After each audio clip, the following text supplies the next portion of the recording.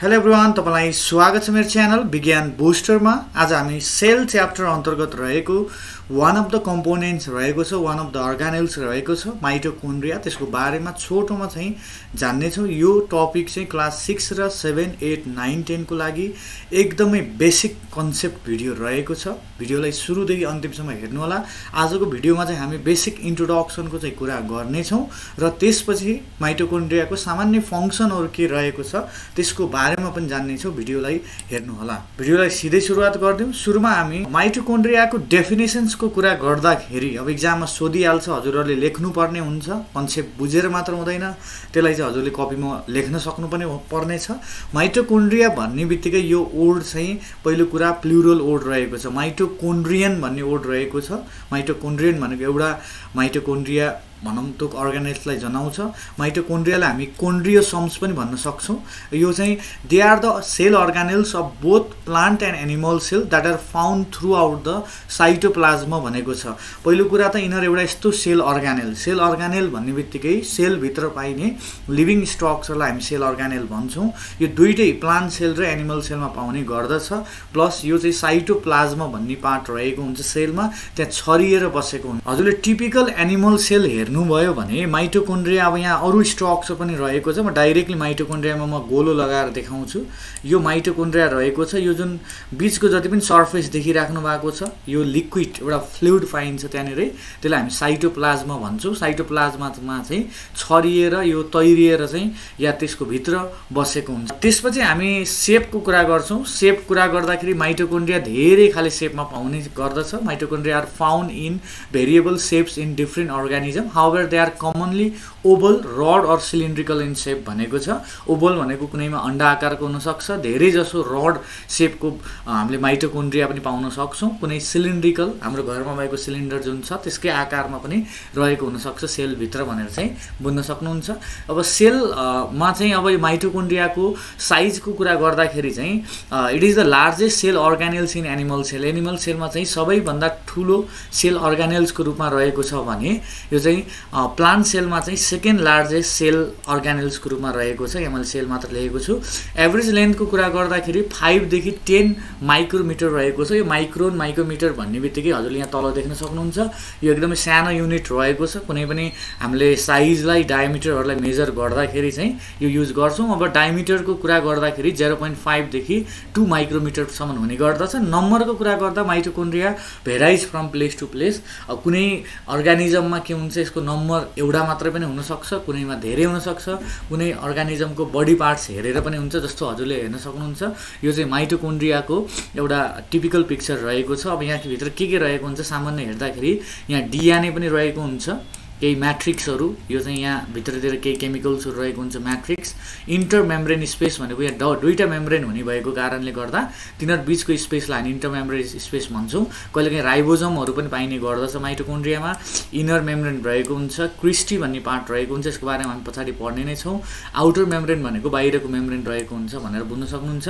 अझै राम्रोसँग यो फिगरमा देखाएको छ। अब यहाँनेर अरु हेर्दाखेरि माइटोकोन्ड्रियल डीएनए रहेको छ, म्याट्रिक्स ग्रानुल रहेको छ, राइबोसोम रहेको छ, एटीपी सिनेथ रहेको छ, इन्टर मेम्ब्रेन स्पेस रहेको छ। अब यहाँ धेरै कुरा छ। यसलाई हजुरहरुले आफ्नो कपीमा फिगर बनाएर पनि हेर्न सक्नुहुन्छ। अब एनिमल सेलमा मैले अघि नै भर्खरै देखाइहाले। अझ माइटोकोन्ड्रियाको अब नम्बरमा कति हुन्छ त अर्गानिजममा नम्बर हेर्दाखेरि एन अल्गा क्लोरेला भन्ने एउटा यो टाइप अफ अल्गा हो है। त्यसमा चाहिँ ओन्ली 1 माइटोकोन्ड्रियन रहेको छ भने अब बर्ड्सहरुको जुन फ्लाइट मसल्स हुन्छ, जुन उड्ने जुन प्वाखहरु भएको जुन मसल्स रहेको हुन्छ, त्यसमा चाहिँ लगभग 5 लाख वटा चाहिँ माइटोकोन्ड्रियाहरु पाइन्छ भनेर बुझ्न सक्नुहुन्छ।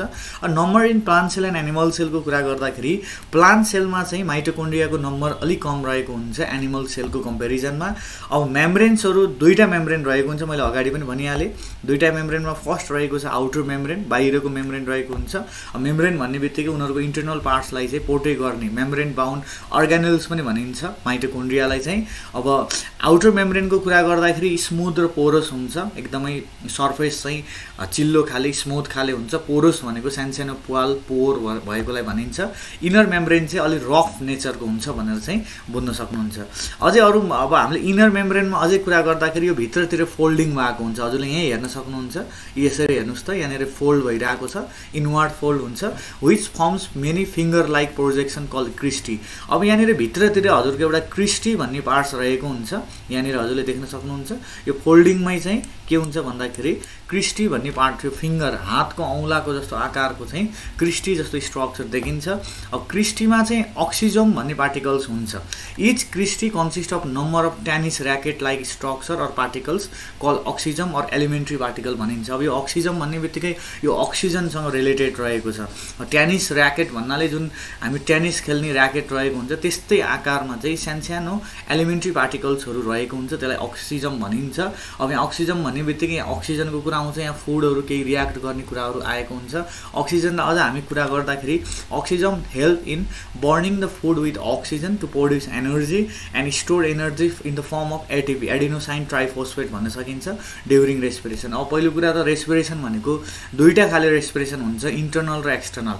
अब एक्सटर्नलको कुरा गर्दा सिम्पली ब्रिदिङ, हामीले जुन इनहेल गर्छौं अक्सिजन ग्यास र एक्सेल कार्बन डाइअक्साइड गर्छौं, त्यो सिम्पली हामीले चाहिँ भित्र सास लिनु र बाहिर फाल्नुलाई चाहिँ हामी एक्सटर्नल रेस्पिरेसन भन्छौं। कहिलेकाहीँ सेलले पनि रेस्पिरेसनमा कहिलेकाहीँ हैन सधैँ नै भनौं त्यसलाई हामी इन्टर्नल रेस्पिरेसन भन्छौं, सेलुलर रेस्पिरेसन भन्छौं। त्यो रेस्पिरेसन हुने भनेको माइटोकोन्ड्रियामा रहेको छ। माइटोकोन्ड्रियामा यो ऑक्सिजम भन्ने पार्ट रहेको हुन्छ जसले चाहिँ फुड जुन हाम्रो एब्जर्ब गरेको फुड रहेको हुन्छ त्यसलाई ऑक्सिजनसँग रियाक्ट गरेर एनर्जी बनाउन हेल्प गर्छ। एनर्जी बनिसकेपछि त्यो अर्कै एउटा केमिकलको फर्ममा स्टोर गर्ने गर्छ जुन चाहिँ एडेनोसाइन ट्राइफोस्फेट रहेको छ। यो चाहिँ this is the primary source of energy for the sale. एउटा सेललाई चाहिँ एनर्जी प्रोभाइड गर्ने काम नै ऑक्सिजमले गर्छ। ऑक्सिजन रियाक्ट हुने भएको कारणले त ऑक्सिजनसँग रिलेट हुने भएको कारणले नाम पनि ऑक्सिजम रहेको छ भनेर बुझ्न सक्नुहुन्छ। अन्तिममा एउटा मैले क्वेशन राखेको छु, mitochondria are called power house of sale. एकदमै सोधिने क्वेशन रहेको छ। अब mitochondria are called power house of the sale और storage battery of the sale because they store and release energy in the form of ATP during respiration. उनीहरूले चाहिँ जुन माइटोकोन्ड्रियाहरु रहेको हुन्छ इनर्जीलाई स्टोर पनि गर्ने, त्यो इनर्जीलाई रिलीज पनि गर्ने एटीपी को फर्ममा हैन रेस्पिरेसन गर्ने बेलामा भने त्यसलाई चाहिँ यसलाई पावर हाउस भनिन्छ। पावर भन्ने बित्तिकै एनर्जीसँग रिलेटेड रहेको हुन्छ। स्टोरेज ब्याट्री पनि भनिन्छ, पावर हाउस पनि भनिन्छ। किन भन्दा they store and release energy in the form of ATP during respiration. अब फंक्सनको सामान्य कुरा गर्दाखेरि सुरुमा फंक्सन रहेको छ ओर्केज पावर हाउस। मैले अगाडि नै कुरा गरे, यसले एनर्जी स्टोर गर्ने रिलीज गर्ने भएको कारणले यसलाई पावर हाउस भनिन्छ। अर्को चाहिँ help in production of haemoglobin. Haemoglobin भन्ने बित्तिकै एउटा रेड पिगमेन्ट्स रहेको छ जुन हाम्रो ब्लडमा पाउने गर्दछ हैन, त्यसलाई बनाउन पनि यसले हेल्प गर्छ। क्याल्सियमको फर्मेसन, जुन क्याल्सियम हाम्रो बोन्सहरुदेखि लिएर धेरै ठाउँमा पाइने गर्दछ, त्यसलाई पनि प्रोड्युस गर्न हेल्प गर्छ। यसले फ्याटी एसिडहरुलाई पनि प्रोड्युस गर्न हेल्प गर्छ। यसले डीएनए पनि कन्टेन गर्छ। विद्यार्थीहरूलाई थाहा भएको हिसाबले चाहिँ डीएनए भन्ने बित्तिकै न्यूक्लियसमा पाइन्छ भन्ने छ, तर माइटोकोन्ड्रियामा पनि डीएनए पाइन्छ। एउटा टाइप अफ न्यूक्लिक एसिड रहेको छ जसले एउटा चाहिँ प्यारेन्टबाट अफस्प्रिङमा हेरिडिटी क्यारेक्टरिस्टिकहरुलाई ट्रान्समिट गर्नको लागि चाहिँ हेल्प गर्छ भनेर चाहिँ बुझ्न सक्नुहुन्छ। लास्टमा चाहिँ इट हेल्प्स टु प्रमोट और इट प्रमोट्स सेल ग्रोथ भन्न सकियो, सेल डिभिजन अनि अरु लाइफ फोर्सेसहरुलाई रेगुलेट गर्न पनि यसले हेल्प गर्छ। किनभने एनर्जी प्रोड्युस गरिसकेपछि एउटा सेललाई सर्भाइभ गर्नको लागि, एउटा होल बडीलाई सर्भाइभ गराउनको लागि चाहिँ माइटोकोन्ड्रियाले चाहिँ एकदमै इम्पोर्टेन्ट रोल प्ले गर्छ। अब सेलको ग्रोथलाई बढाउने भयो, सेल डिभिजन भन्ने बित्तिकै सेलहरु डिभाइड भएर नयाँ नयाँ सेल्सहरु बन्न हेल्प गर्ने, र लाइफ फोर्सेस भन्ने बित्तिकै यस्तो फोर्सेस जुन बिना हामी बाँच्न सकिदैन। त्यसमा रेस्पिरेसन, रिप्रोडक्सनदेखि लिएर धेरै कुराहरु आउँछ। त्यसलाई पनि एउटा रेगुलेट गर्नको लागि, रेगुलर चाहिँ एउटा त्यसलाई चाहिँ काम गराउनको लागि चाहिँ माइटोकोन्ड्रियाले हेल्प गर्छ भनेर चाहिँ बुझ्न सक्नुहुन्छ। आजको लागि यतिकै नै रहेको छ। फेरि अर्को भिडियोमा म अरु कम्पोनेन्ट्सहरु लिएर आउने नै छु। Thank you and stay safe.